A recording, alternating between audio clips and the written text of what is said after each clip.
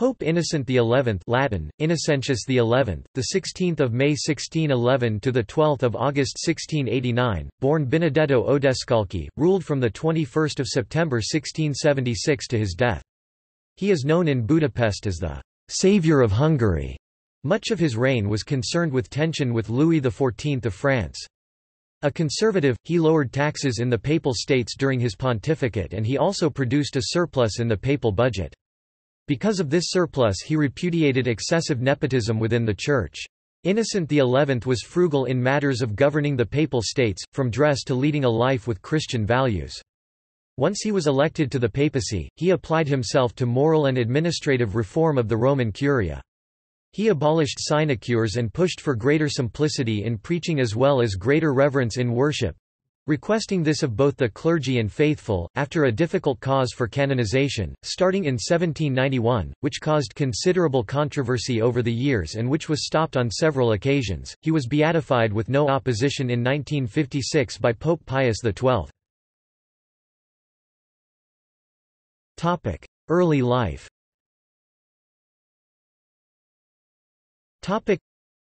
Benedetto Odescalchi was born at Como on 16 May 1611, the son of a Como nobleman, Livio Odescalchi, and Paola Castelli Giovanelli from Gandino. His siblings were Carlo, Lucrezia, Giulio Maria, Constantino, Nicola and Paolo. He also had several collateral descendants of note through his sister, her grandson Cardinal Baldassare Erba Odescalchi, Cardinal Benedetto Erba Odescalchi, and Cardinal Carlo Odescalchi. The Odescalchi, a family of minor nobility, were determined entrepreneurs. In 1619, Benedetto's brother founded a bank with his three uncles in Genoa, which quickly grew into a successful money-lending business. After completing his studies in grammar and letters, the 15-year-old Benedetto moved to Genoa to take part in the family business as an apprentice. Lucrative economic transactions were established with clients in the major Italian and European cities, such as Nuremberg, Milan, Krakow, and Rome. In 1626 Benedetto's father died, and he began schooling in the humane sciences taught by the Jesuits at his local college, before transferring to Genoa. In 1630 he narrowly survived an outbreak of plague, which killed his mother. Some time between 1632 and 1636, Benedetto decided to move to Rome and then Naples in order to study civil law. This led to his securing the offices of Protonotary Apostolic, President of the Apostolic Chamber, Commissary of the Marco di Roma, and Governor of Macerata. On 6 March 1645, Pope Innocent X (1644–55) made him cardinal deacon with the deaconry of Santi Cosma e Damiano. He subsequently became legate to Ferrara. When he was sent to Ferrara in order to assist the people stricken with a severe famine, the Pope introduced him to the people of Ferrara as the father of the poor. In 1650, Odescalchi became Bishop of Novara, in which capacity he spent all the revenues of his see to relieve the poor and sick in his diocese. He participated in the 1655 conclave. With the permission of the Pope, he resigned as Bishop of Novara in favor of his brother Giulio in 1656 and went to Rome. While there he took a prominent part in the consultations of the various congregations of which he was a member. He participated in the 1669–70 conclave.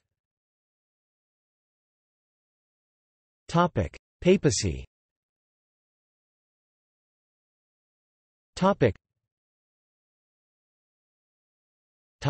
Election. Odescalchi was a strong papal candidate after the death of Pope Clement IX (1667–69) in 1669, but the French government rejected him using the now abolished veto. After Pope Clement X (1670–76) died, Louis XIV of France (1643–1715) again intended to use his royal influence against Odescalchi's election. Instead, believing that the cardinals as well as the Roman people were of one mind in their desire to have Odescalchi as their pope, Louis reluctantly instructed the French party cardinals to acquiesce in his candidacy. On 21 September 1676, Odescalchi was chosen to be Clement X's successor and took the name of Innocent XI. He chose this name in honor of Pope Innocent X, who made him a cardinal in 1645. He was formally crowned as pontiff on 4 October 1676 by the protodeacon, Cardinal Francesco Maidalchini. Reforming the administration of the papacy.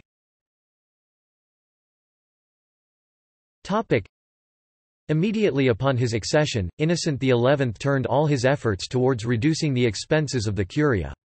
He passed strict ordinances against nepotism among the cardinals. He lived very parsimoniously and exhorted the cardinals to do the same.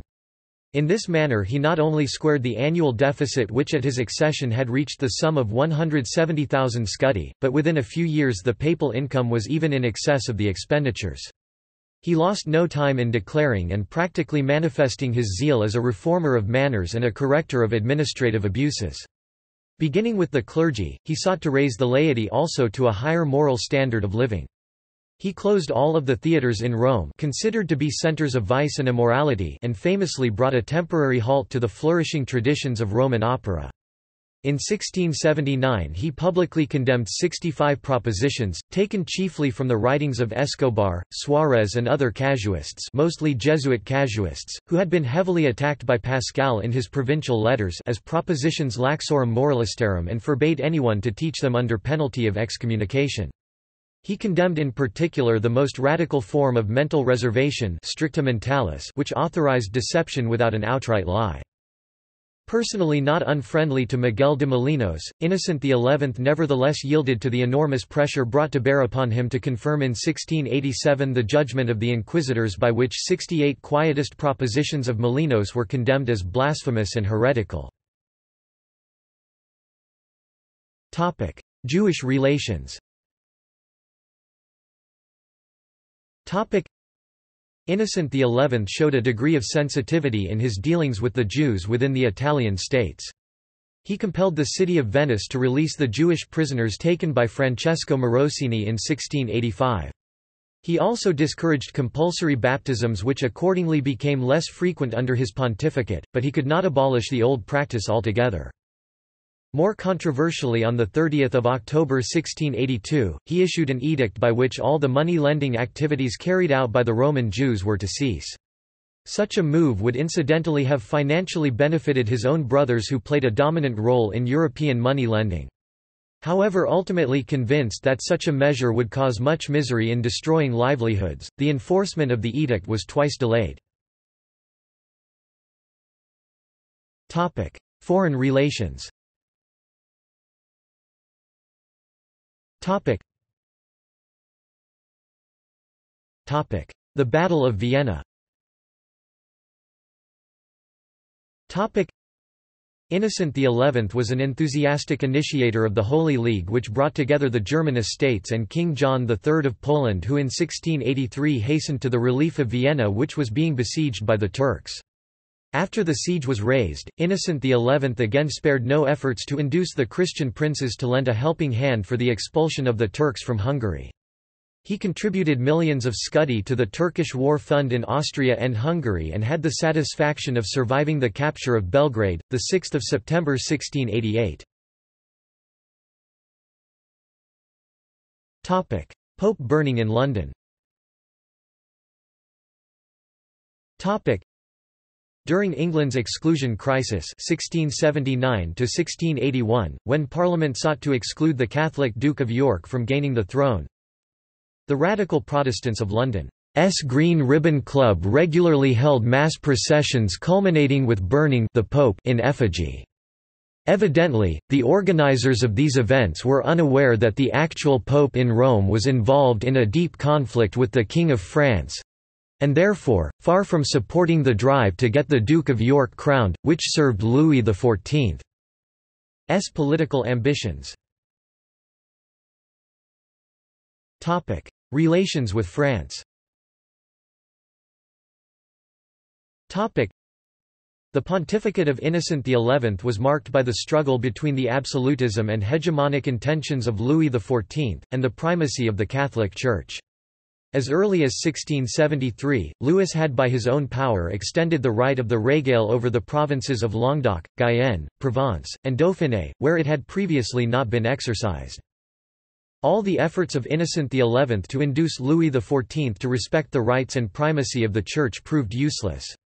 In 1682, the king convoked an assembly of the French clergy which adopted the 4 articles that became known as the Gallican Liberties. Innocent XI annulled the 4 articles on the 11th of April 1682, and refused his approbation to all future episcopal candidates who had taken part in the assembly. To appease the Pope, Louis XIV began to act as a zealot of Catholicism. In 1685 he revoked the Edict of Nantes and inaugurated a persecution of French Huguenots. Innocent expressed displeasure at these drastic measures and continued to withhold his approbation from the episcopal candidates. Innocent XI irritated the king still more that same year by abolishing the much-abused right of asylum, by which foreign ambassadors in Rome had been able to harbour in embassies any criminal wanted by the Papal Court of Justice.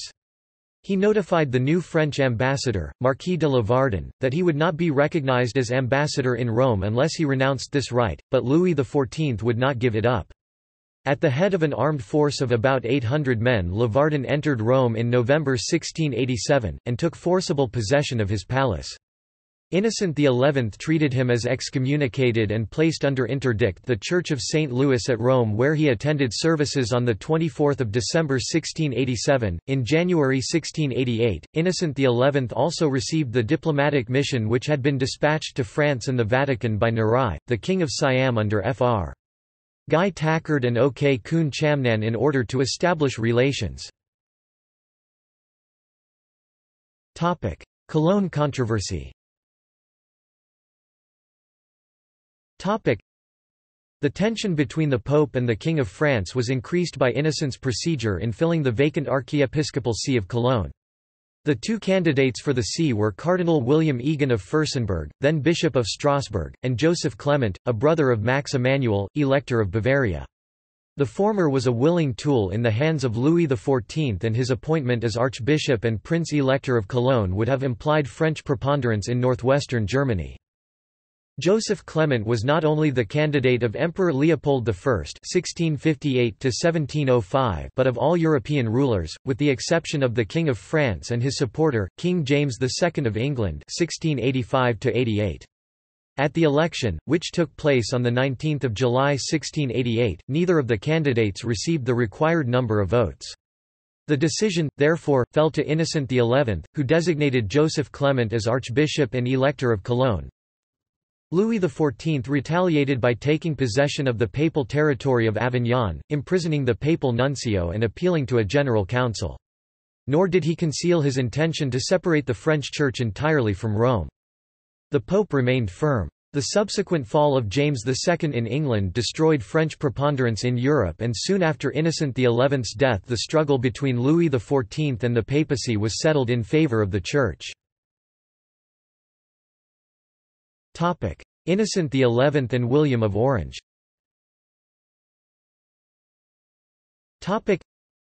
Innocent XI dispatched Ferdinando d'Adda as nuncio to the Kingdom of England, the first representative of the papacy to go to England for over a century.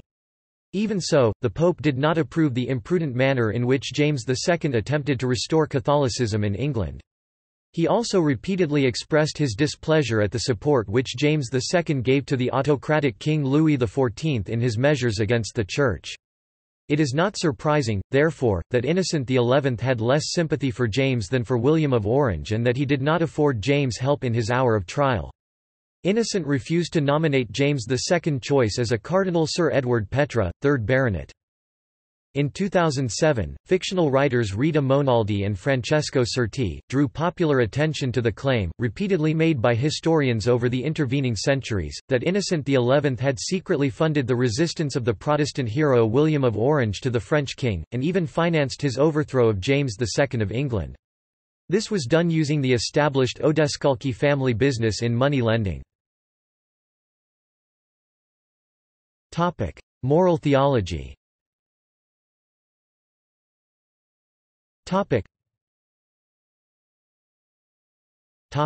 Abortion. Innocent XI issued the papal bull Sanctissimus Dominus Noster in 1679 to condemn 65 propositions that favored a liberal approach to doctrine, which included 2 that related to abortion. He first condemned Proposition 34 and countered that it was unlawful to procure abortion. He also condemned Proposition 35 and stated that the fetus does indeed contain a soul and that to abort was murder. Other activities.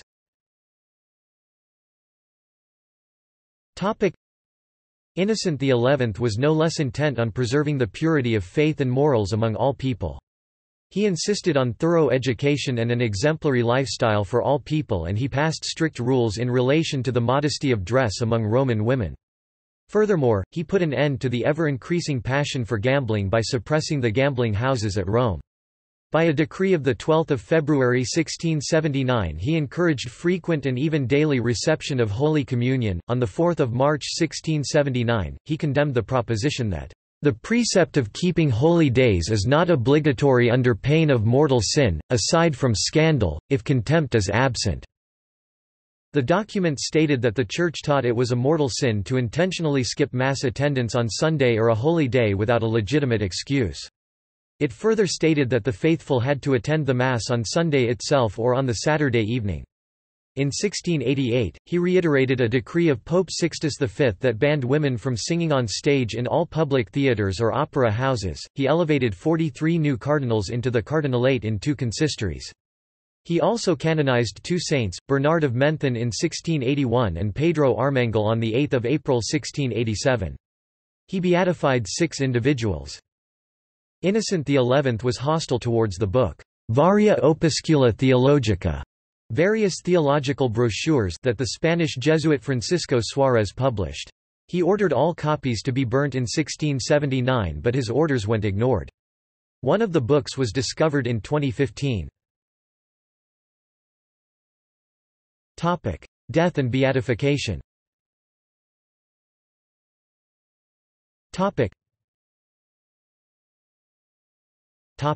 Final days and death. Innocent XI's health declined in 1689 and he was confined to his bed since June. He cancelled a consistory of cardinals on 19 June for the examination of bishops due to ill health and did not hold meetings on 21 June. The Pope suddenly took ill with a fever on 25 June and on 29 June was unable to celebrate Mass for the feast of Saints Peter and Paul, thus, had Cardinal Chiga celebrated in his place. The Pope's condition worsened on 2 July and led his doctors to lance his left leg, which caused fluid release, eventually having an operation on his right leg on 31 July, and 2 more in the following 2 days. The pontiff received the viaticum on 9 August since doctors were of the belief that the Pope had little time left to live. On the 11th of August, Cardinal Leandro Colloredo met with him to remind him that the Pope was set to raise 10 men into the cardinalate, but the Pope refused to do so despite the cardinal's insistence. On the morning of 12 August he lost the ability to speak and suffered from breathing difficulties. Innocent XI died on 12 August 1689 at 2200 Rome time after a long period of ill health due to kidney stones, from which he had suffered since 1682. Following his death, he was buried in St. Peter's Basilica beneath his funeral monument near the Clementine Chapel, which his nephew, Livio Odescalchi, commissioned. The monument, which was designed and sculpted by Pierre-Étienne Monnet, features the Pope seated upon the throne above a sarcophagus with a bas relief showing the liberation of Vienna from the Turks by John III Sobieski, flanked by 2 allegorical figures representing faith and fortitude. Beatification. The process of Innocent XI's beatification was introduced in 1691 by Pope Innocent XII, who proclaimed him a servant of God, and was continued by Clement XI and Clement XII, but French influence and the accusation of Jansenism caused it to be suspended in 1744 by Pope Benedict XIV. In the 20th century it was reintroduced and Pope Pius XII proclaimed him venerable on 15 November 1955.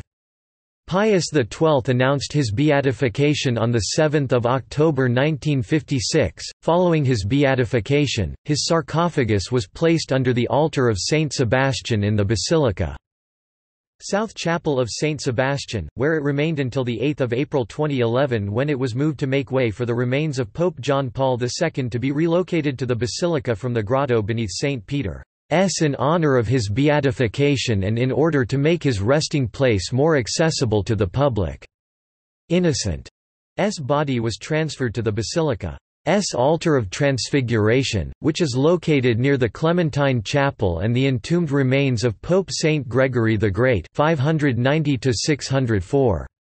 The altar is also across from Innocent XI's monument, which was his original site of burial before his beatification. The feast day assigned to Innocent XI is the 12th of August, the date of his death. In the Hungarian calendar, it is commemorated on August 13. Reports suggest that following the attacks on the United States of America on 9/11, the Church decided to advance the long-suspended cause of Innocent XI to be canonized, as the Pope who had prevented the Turks from overrunning Christendom in 1683, thus drawing parallels with aggressive Islamism.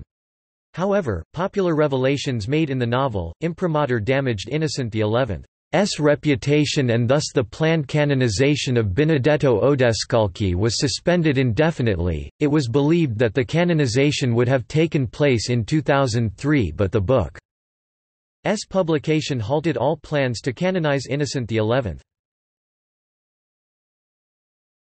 Topic: Encyclicals. Topic: Solicitudo Pastoralis, fostering and preserving the orders of men religious. Coelestis Pastor, condemning the errors of Molinos. Topic: See also. Topic: Cardinals created by Innocent XI. Odescalchi. Topic: Notes. Topic. Topic. References. Topic. Kelly, J.N.D. 1986. The Oxford History of the Popes. Oxford University Press. ISBN 0-19-282085-0. Michaud, Eugene 1882, Louis XIV et Innocent XI in French. Tome Premier, Innocent XI et son Coeur. Paris, Charpentier. Topic. Acknowledgement. Topic. This article incorporates text from a publication now in the public domain, Herbermann, Charles, ed. 1913. Pope Innocent XI. Catholic Encyclopedia. New York, Robert Appleton. Topic. External links. Topic. The body of Innocent XI in St. Peter's Basilica. The Altar of Transfiguration. Coelestis Pastor. Video footage showing the beatification of Pope Innocent XI. Innocent XI, 1611–1689, the lawyer pope. Diocese of Como.